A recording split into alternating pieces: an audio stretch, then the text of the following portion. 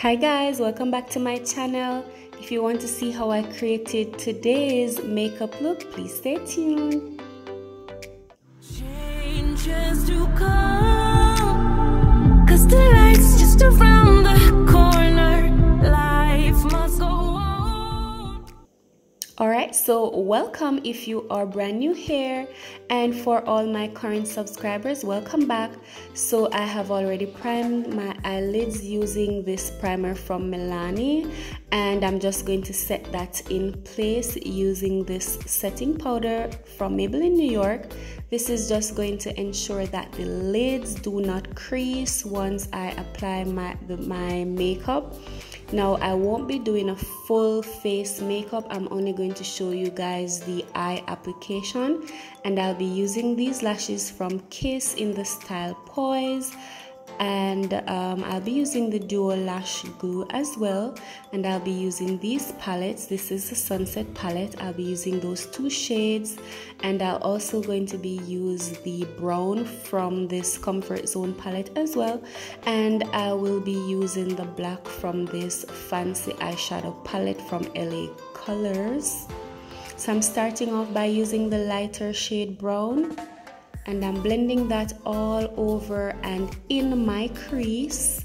Now the square or rectangular pad that I showed you, I'm basically going to be using that as a guide, so it's just going to prevent the eyeshadow from coming out too far on the end of my my eyes.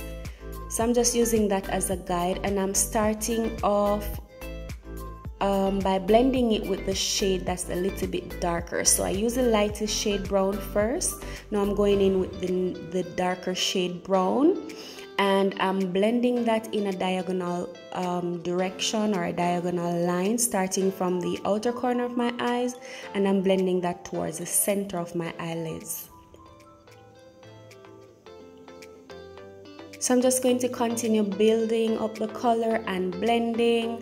I'm looking for a really subtle makeup look today, nothing over the top, nothing extra, and I won't be doing a full face makeup on camera. I will actually apply the rest of my makeup off camera, but I really wanted you guys to see how I did the eye makeup. So now I'm using the darkest shade brown from the Comfort Zone palette, and I'm going just below the brown that I added just before this one. So I'll be going from the lightest shade brown to the very darkest shade, and I'll be finishing that off using the black just to deepen the darkness a little bit onto the extreme edges.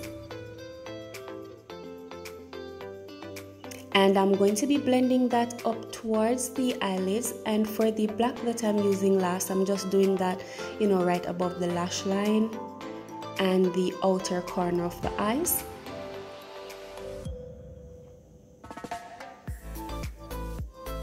Now for the shades that I use on the lids, I'm also going to be using those shades on the lower lash line as well.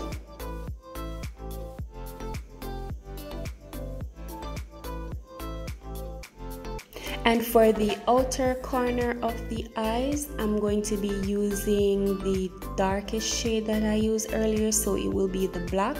And all the shades that I'm using in today's makeup look will be the matte shade. So I'm going to be using the black to connect to the outer V, so the top and bottom lids will actually sync together.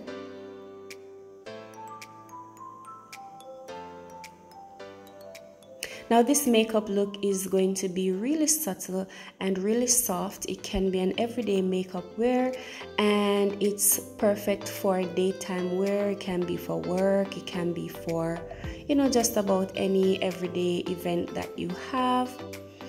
And I'm just cleaning up the edges, the outer part. Like I said, it wasn't too messy because I was using the cotton pad to block the excess from getting all over my face, but you can definitely see where the concealer sharpens the edges, and it looks so much better with the concealer. And I'm just blending the edges out.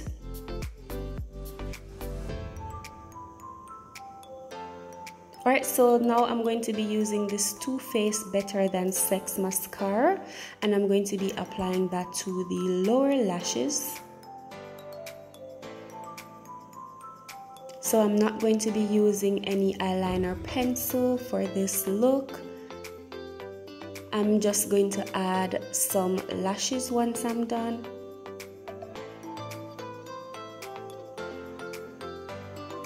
And like I said, I won't be doing a full face makeup. I wanted this video to be short and spicy. The previous video I posted was a little bit longer, so I wanted to post a very short video. So I'm not doing a full face makeup, and I'm just adding a thin layer of the glue to the lash line, and I'm using the black glue. I'm also using a little bit of the clear glue onto my own lids. So for the outer and inner corners, those are the parts that tend to lift if they're not properly secured when you're wearing your false lashes, and a little bit in the middle as well.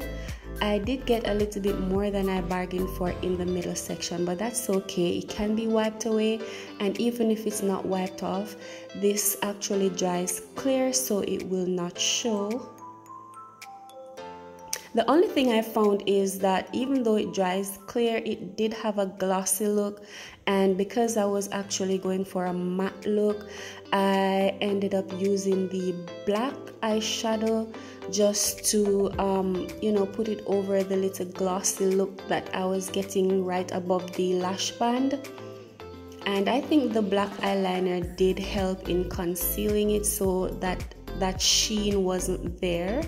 So everything actually looks really matte once I was finished doing that. And that would be about it for the eyes. Once I'm done that, the next time you're going to see me, guys, it will be the full face makeup completed. I'm going to show you the complete look with the rest of my face. And guys, this look is so subtle, it's so beautiful, and it paired really well with the matte lipstick that I was wearing as well. And you can actually get away with any color lipstick with this look, a red, purple, whatever it is, you could actually work with this. And check out the hair. Would you guys believe that this is actually a drawstring ponytail? Yes, it is. You have to watch the video that I'll be posting right after this to show you how I transform from the drawstring ponytail to this really fluffy and full looking hair. So yeah, I hope you guys enjoy this video. Let me know what you think down below. Don't forget to like, share, comment, and subscribe if you haven't as yet. Thanks for watching my video. Bye guys.